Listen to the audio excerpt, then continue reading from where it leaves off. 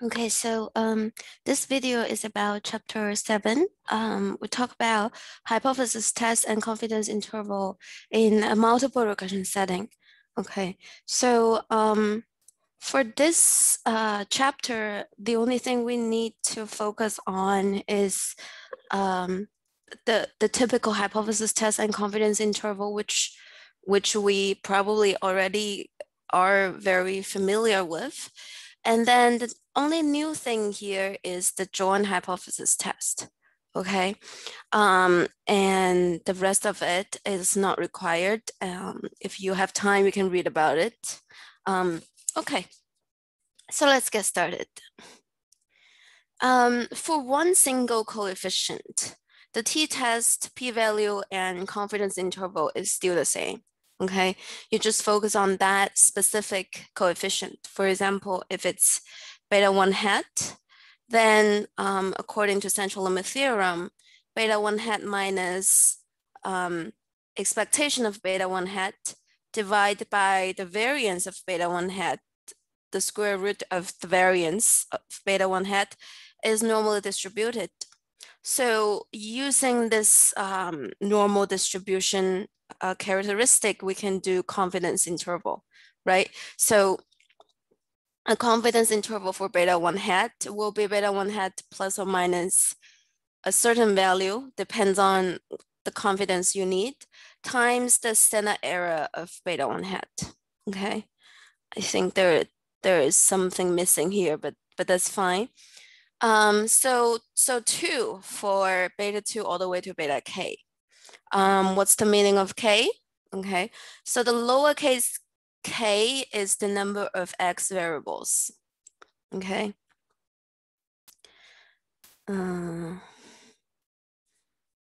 Lowercase k is the number of x variables.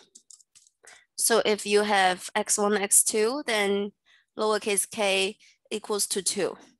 If you have x1 all the way to x10, then lowercase k is 10. All right. And I just mentioned that there should be something over here. Okay. Doesn't matter. Okay. All right. So for example, if you have test scores, regress test scores on student-teacher ratio, or regress test scores on student-teacher ratio and percentage of English learner, then if I ask you to do a hypothesis test on this coefficient, then you can basically, let's say, or ask you to do a confidence interval for this coefficient, then what you are gonna do is just minus 1.1 plus or minus 1.96 times the standard error, which is 0.43. The same way, if I ask you to do a confidence interval for this one, you would do the same. And if I asked you to calculate t statistics, then you would divide minus 0.65 divided by 0.031. Okay. Then once you get t statistics, getting the p-value is the routine that we have performed before. Okay. I wish you guys haven't forget everything we learned before midterm. Okay. So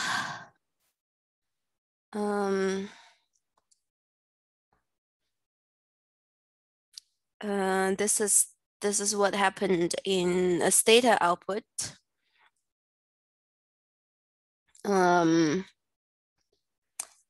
So if you take a look at here, these are the beta 1 hat and beta 2 hat. These are the standard error for beta 1 hat and beta 2 hat. And these are the t statistics and p-value and confidence interval, 95% in this case, for beta 1 hat and beta 2 hat. Okay. So that's a good thing about once you perform a large data set. Let's say if you have a data project for some class, then using a statistics software, okay, will be very convenient. You don't need to calculate t-statistic or p-value by yourself. But in this class, you are supposed to calculate that on your own. Okay. So the only thing new here in this chapter is this thing called test of joint hypothesis. Okay. So what is joint hypothesis? So let's start with an example that we have. In this case, we have 3 X variables. The first one is student-teacher ratio. The second one is expenditure per pupil, okay? And the third one is percentage of English learner. And what joint tests want to do is they want to test whether beta 1 and beta 2 are 0 at the same time. Or the null hypothesis is school resources doesn't matter. Okay, so which are the variables that is related to school resources? Clearly there is X1, and then clearly there is X2, because X1 is about how much teachers you hire, and X2 is about how much money you spend on each student. So the null hypothesis is, do they combine together? Doesn't make a difference for test scores. Okay. How do you understand a joint hypothesis? The easier way to think about it is, in a null hypothesis, both of them are equal to 0. Okay, that means X1 has no effect on test scores, and X2 has no effect on test scores. Okay, what we are saying here is the true value. Okay, we don't know the true value. We don't know the true effect. We can only calculate a sample one. We can only calculate whether X1 and X2 has an impact on test score in our sample.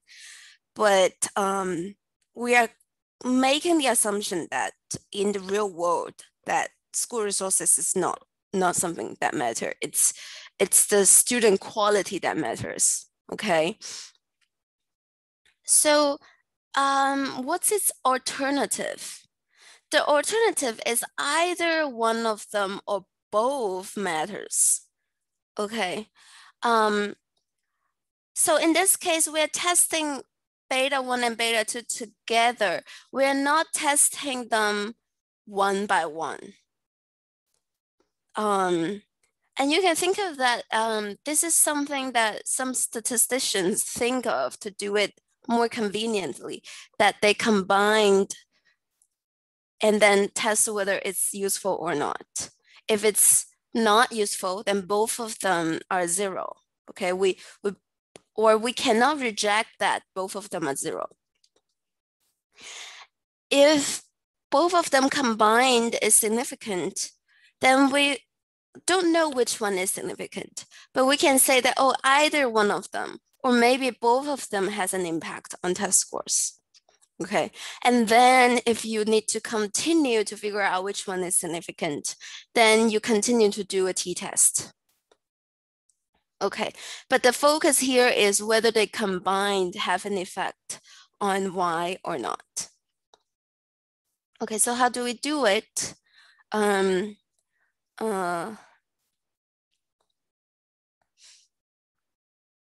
First, we set up our hypothesis. Okay, we have an H0 or H null, and then we also have an alternative hypothesis that's H1.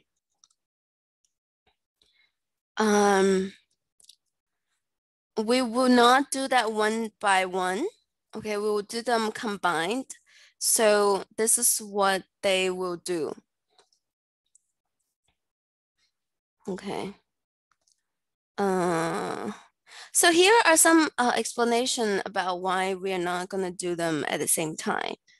I'm gonna skip this part because because this is not really important, but you guys can read about it. Okay. This is what we're gonna do.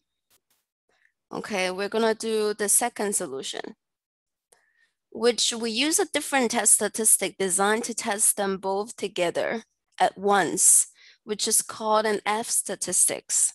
Okay. There's also a solution one, which is called using a different critical value. But we're not gonna learn this because normally people don't use it. Okay. Okay, this one is not required. This is what we're gonna learn. Okay, so I think the previous 2 pages just an explanation about why we're not gonna try to do them one by one, but instead we're gonna do them all together. I think intuitively the reason is that these two x variables might be correlated, so their effect might be how do I say? You can imagine that two variables are correlated, so they might contain some information about each other. So there is a chance that both of them are not significant, but two of them combined is significant. Okay. But anyways, as long as we need to test something that has more than one beta, then we have to use an F test. Okay, so now let's take a look at what is an F test. We are going to calculate a score which is called F statistics. It's very, very similar to T statistics. Okay, it's a statistic value that we calculate, and then we'll base on that value to calculate a p-value. Okay. So the F statistic tests all parts of a joint hypothesis as ones. The formula for the special case of the joint hypothesis, beta 1 equals to beta 1 0, and beta 2 equals to beta 2 0. So you can imagine that these two numbers can be 0 or can be 1, or can be any other things. Okay, I'm saying this and this. So these two are the hypothesis value. You can think of them as 0, or let's say 3, or any other value. Okay, it could be 5.5 or -7, anything. So you can think of that as we have two regressors and we're trying to combine T1, which is the T statistic of the first coefficient, and T1 squared plus T2 squared minus a correlation between T1 and T2. Okay, so the correction to be made here is that we believe that X1 and X2 are correlated, so that there is something correlated between T1 and T2. We want to correct that so that there will be a case when both coefficients are not significant, but that they combined shows a significant effect on Y. And at the end, we will reject when F statistic is large. Okay. The question is how large? We're gonna figure that out. Okay. One more thing here is that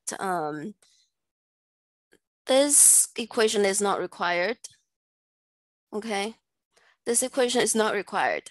But next page, I think there is another equation that is required. I'll point it out for you. Okay. A little bit more information about F statistics. So you don't really need to learn F statistic and F distribution, but you need to know that it's something similar to T statistics. And F statistic is large when T1 and T2 are large, because F is positively related to T1 and T2. but it corrects in the right way for the correlation between them. Okay, so if T1 and T2 are correlated, then F statistic corrects the part of it. Okay, the formula for more than 2 beta is nasty. Okay, it's surprised that the slides is gonna use this kind of words unless you use matrix algebra. Okay, so what does this mean? This basically means that in most of the cases, in reality, we calculate F statistic using a machine. Okay, we don't use your brain to calculate F statistic. Your brain is useful to interpret the results of F statistic, while the machine is useful to calculate F statistic. Okay, so that says you need to learn how to calculate. Sorry, that says you need to first understand how to interpret F statistics. Okay. This is a special case.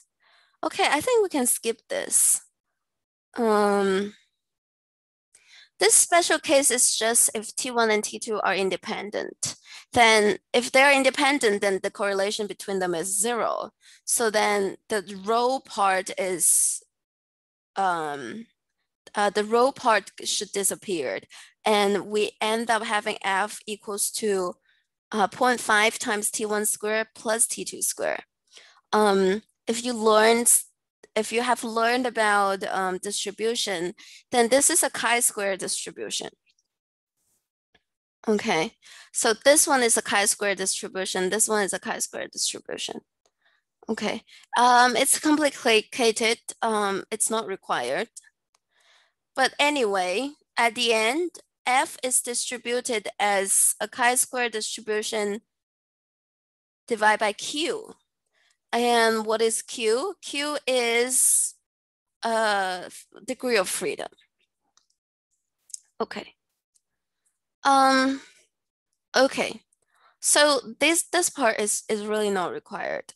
What we need to know is just F statistic is large when T1 and T2 are large, and F statistic is important. The reason why we need that is because we want to correct the correlation between T1 and T2.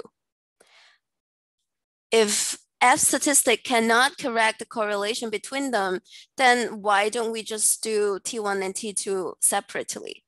Yeah, so the reason why we don't do them separately is because we want to correct them. We want to correct the correlation, and we want to do it at once. So that's why we need F statistics. Okay. We don't really need to figure out the chi-square distribution or F distribution. What we need to do is here. Okay. So there was a simple formula for F statistic that holds only under homoscedasticity. If you remember what is homoscedasticity, it is the distribution of error is the same across different X value. But if you don't understand what is homoscedasticity, it's still okay because it says this isn't very useful. Okay. All right, so what does it mean? It means that we have to figure out a way that is easier to calculate F statistic. And the most convenient way is to assume that there is homoscedasticity so that we can use R squares to calculate F statistics. All right, so here is how they do it. All right. If you don't understand the previous part, it's okay, but now you have to kind of really understand what's going on. How do we calculate F statistics? This is what we want to do. First, we have our original regression, and we call them unrestricted regression. Okay, so let's write it down. This is the original regression. Okay, we call it unrestricted. Restricted. Why do we call it unrestricted? Because we haven't done anything to it yet. Okay.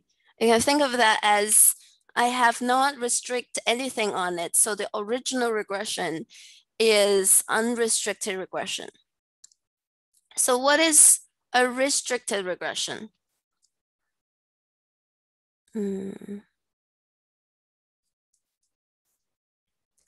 How do I? Okay. So what is a restricted regression? If we want to restrict that, we're gonna take away the variables that we want to test a joint test. Okay, so remember which one? The first one is student-teacher ratio because how much teachers I hire is school resources. And the second one is expenditure per pupil. So we're going to take these two out. Okay. And what we end up getting is a restricted regression. So, okay, these things you need to remember. A restricted regression, you can think of it, take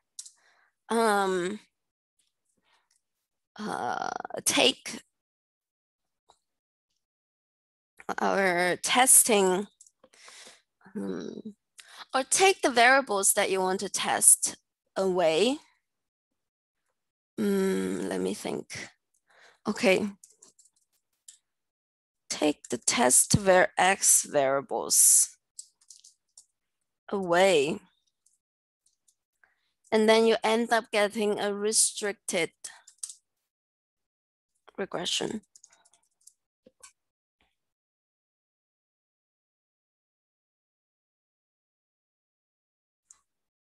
Okay.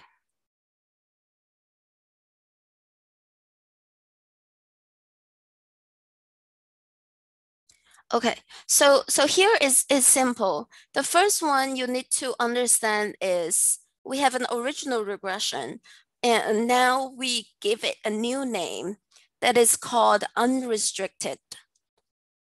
Okay, and in some case, we probably call it U because it's unrestricted. Okay, we call this one U. This one is unrestricted because I haven't done anything to it yet. It's the original regression. The second regression is we want to take the variables that we want to test away because the null hypothesis is that these two variables have no effect. So if they have no effect, why not just take it away, right? Because in your null hypothesis, they don't have any effect. That school resources doesn't matter. So we take them away and we end up having just percentage of English learner left. So this is a restricted regression. And in the future, we're gonna call it R. Okay. So again, we have two regressions. The original one is called U. It's because it's unrestricted. The one that have the variables taken away because in the null hypothesis that it doesn't matter is called R because they are restricted regression. Okay, so the number of regressions under H0 is Q equals to 2. Okay, this lowercase q is important. You also need to remember what it means. It means that you have two restrictions that are placed on your original regression. Why is it 2? Because you have taken 2 variables away.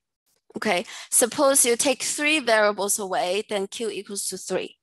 If you take q variables away, then the q is 2q. All right. The fit will be better in the unrestricted regression. This means that r square of u is gonna be larger than r square of q. Sorry, r square of R. And what's the reason of that? Because in R in the R regression, you only have percentage of English learner, and in U you also have student teacher ratio and expenditure per pupil. By now, as long as they are not exactly zero, then R square of U is gonna be larger than R square of R. Okay.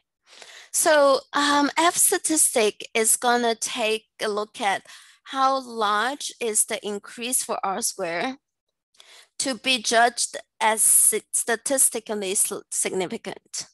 Okay, so you have an R square for R, you have an R square for U, oops. And you're gonna have an increase from R square of R to R square of U. And F statistic is gonna take a look at how large that increase is. If the increase is a lot, then you may be judged as, oh, by adding these two variables into it, the R square increase dramatically, which means that they do contain information for test scores. And in that way, I can say, okay, that means that school resources matters. Okay, we reject null hypothesis. But if the R square only increase a little bit, then F statistic will show that, okay, this is not significant, which means that we fail to reject null hypothesis. We fail to reject that school resources doesn't matter. All right.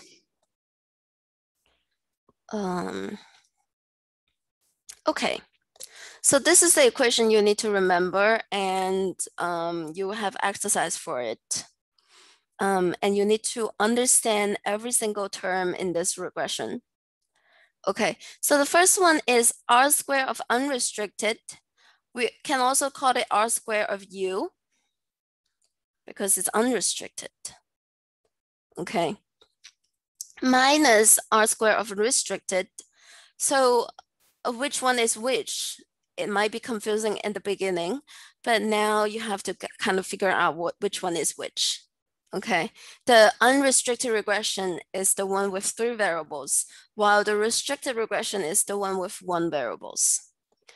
Q is the number of restrictions, which is the number of variables that you have taken away. K is the number of regressors in the unrestricted regression. So in the original regression, there is 3 X variables. So K equals 3. How about lowercase n? By now, you should remember that lowercase n is the number of sample. Sorry, the size of the sample. Okay. All right. So let's take a look at how do we calculate the F statistic in the previous example. Okay. Whoops. We have 2 regressions. This is the original one. Okay. So R square of U is 0.4366. And then we have a restricted one. Okay, this is the R square of R. Okay. Or maybe it's easier to write it in this way. Right? Looks easier. Okay. And then how about Q? Q equals to 2 because you have 2 restrictions. How about K? K is 3 because you have 3 variables in your original regression. Okay. So Q is 3, Q is 2, K is 3, N is 420. I don't know where they set N. Okay, probably somewhere before. So you put into all the information, okay? Be careful about the R squares. So 0.41 goes to here. And how about 0.43? 0.43 goes to here and here, right? So we use 0.4149 once, but we use the original R squared twice. Okay, so you have exercise about how to calculate this. And what you end up getting, the F statistic is 8.01. It says the note, heteroscedasticity robust F statistic at 5.43. I don't think this is really important. But so 8.01 is what you need. Okay. Now we need to figure out the p-value for 8.01.